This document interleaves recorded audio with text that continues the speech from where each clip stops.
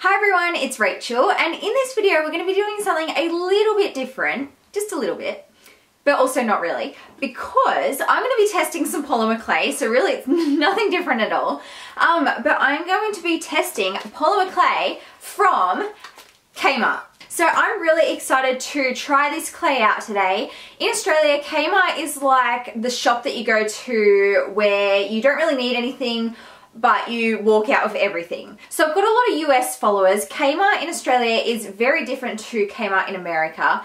Our Kmart is almost more like your Target, where it's like a spot where you go to hang out and you're not really looking for anything in particular, but then you find a bunch of stuff and you end up buying it anyway because it's really cheap.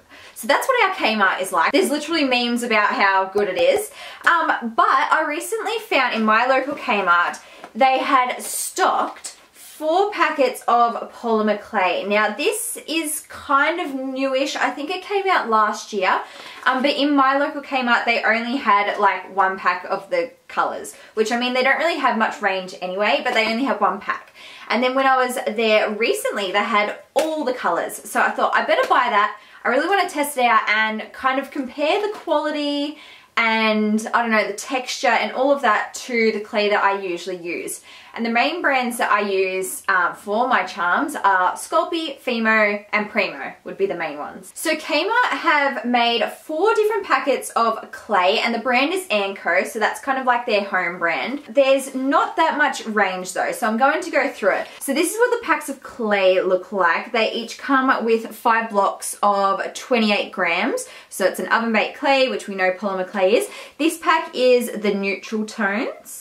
So I'm just looking, they don't include the shade names anywhere on the packet, but I'm looking on the website on my giant iPad, and the ones in the neutral pack are called white, nude, tan, brown and black. We then have this pack here which does look very similar. Anyway, it's called pinks or pink tones. And the shade names are light pink, blush pink, musk pink, rust and wine. There's then this pack here which is called earthy tones, and the shade names are cream, light grey, khaki, mustard and terracotta. And then there's the pack that has more pastels in it, which is probably the colours that I would lean more towards. So these colours are called pink, lilac, aqua, peach and gold. I did also forget to mention each of these packs from Kmart are $5.50 Australian. It's so $5.50 for 5 little blocks. I'm not quite sure how that works out in relevance to the Sculpey and the Premo and everything else we get here. So I'll have to do a little bit of calculating. It does also say on the back of the packets and on the website that you need to put it in an oven at 130 degrees Celsius or 120 fan forced, which is what I usually bake all my clay at, and bake it for 15 to 30 minutes.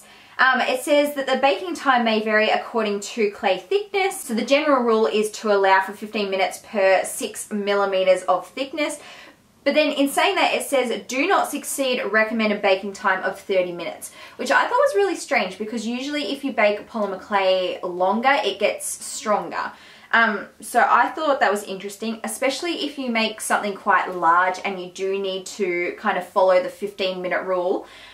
You would need to bake it longer than 30 minutes. So I'm not quite sure what that is about. But if it's normal polymer clay, then it should be fine to be baked over 30 minutes. I'm also going to say with this color range, it's very limited. I'm thinking they're more aiming this polymer clay towards people who make clay jewelry and beads and lanyards and all those sorts of things, because there's a lot of like neutral colors. The only brighter colors we have is this pack here, which is the bright tones. I didn't even say that. And there's actually no blue anywhere. The closest thing we have is the aqua. So we'll have to see what I can make. Of course, I'm used to making polymer clay charms and kawaii designs, so we'll see how I can use this polymer clay to cater to what I usually make. The other thing I also picked up at Kmart was the Anko brand clay tools.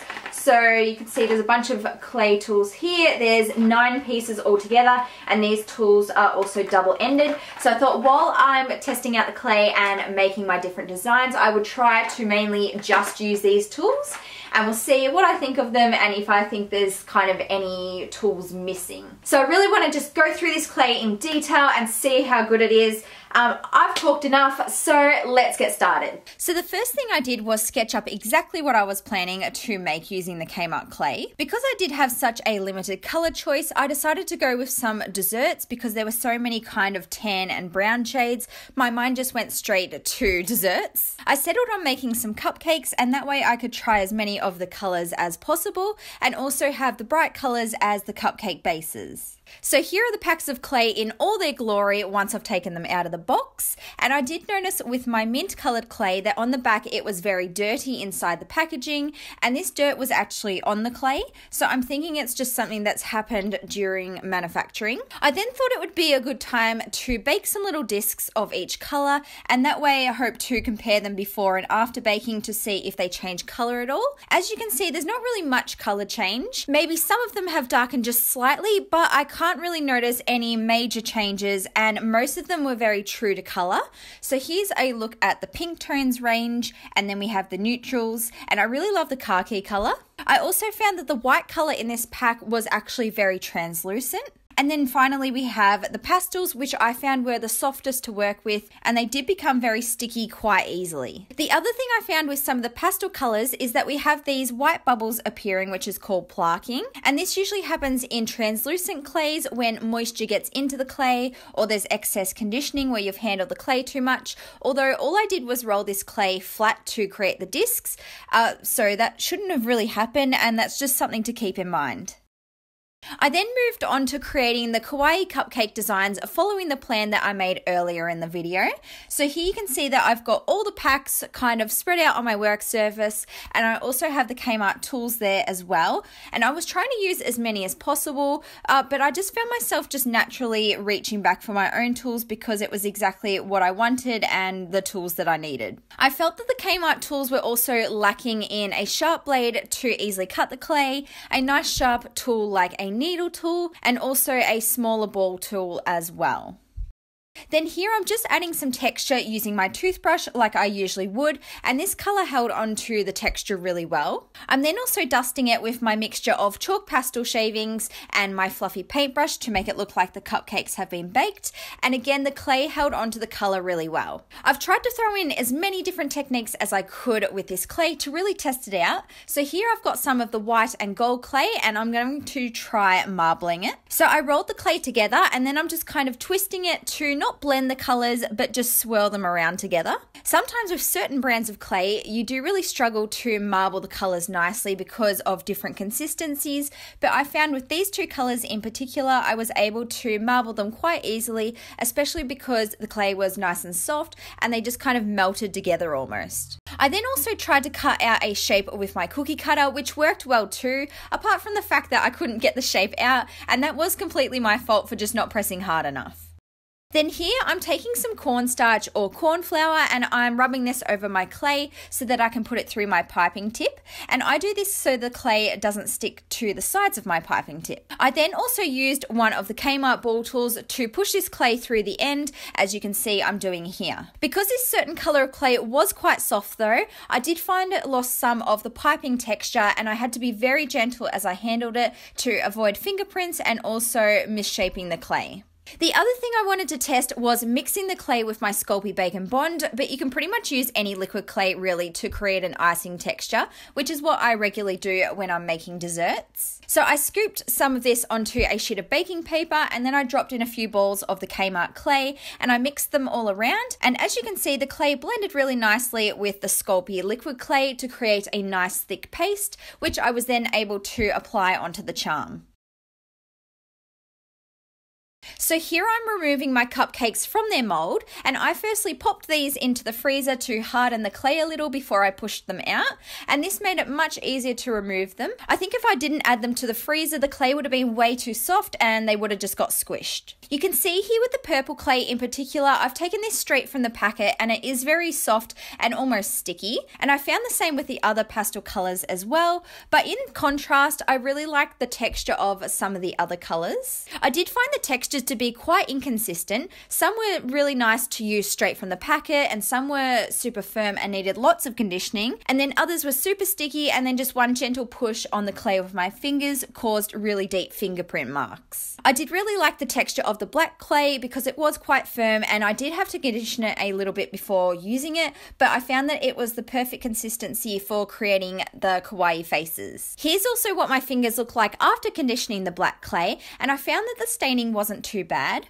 Of course, black is the darkest color and usually would have quite a bit of staining left over on your fingers after using black clay or another dark color, so I was quite impressed with the lack of staining. Like I mentioned before, I didn't really use the Kmart tools. Here you can see that they do look quite cheap and plasticky, and there are sharp edges all over them, and some of the ends are really quite misshaped and deformed, so I think if you're trying to be really precise, it would be quite difficult. I also found that as I was taking them out of the packet that they really easily came apart, so this could become an issue unless you glue them all back in. The one tool that I did end up using the most was the acrylic roller, which is pretty much just a miniature version of the one I currently have anyway, so I did really enjoy using the roller.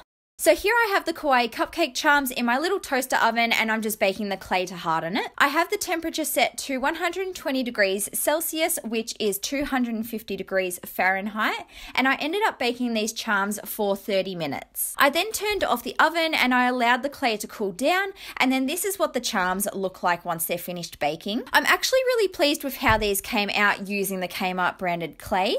I think the colors look really pretty, and I was able to create some nice textures using the clay. I think just by looking at it, you can't tell that this is a cheap branded polymer clay. To me, they just look like regular charms. There are definitely some cheaper brands of polymer clay that you can purchase where you can tell that the quality is lacking a little, but I feel like these charms don't show that. Earlier in the video, I showed you that the clay had those little white spots on it called plaquing after baking, and I thought maybe that wouldn't show up on these cupcake charms because they are, you know, more of a design, a thicker design, and less of a disc, but I did end up finding that it did show on the very bottom of the lilac colored cupcake, and it just had a few lighter white spots. So while the plaquing isn't evident on the whole charm, it's just something to keep on mind that it did still show through. I'm also quite surprised at how strong the clay is bonding to itself. I purposely didn't use any liquid clay to attach my little details on the top of my cupcakes, and they do appear to be holding on really well. Of course, like any polymer clay or just any clay in general really,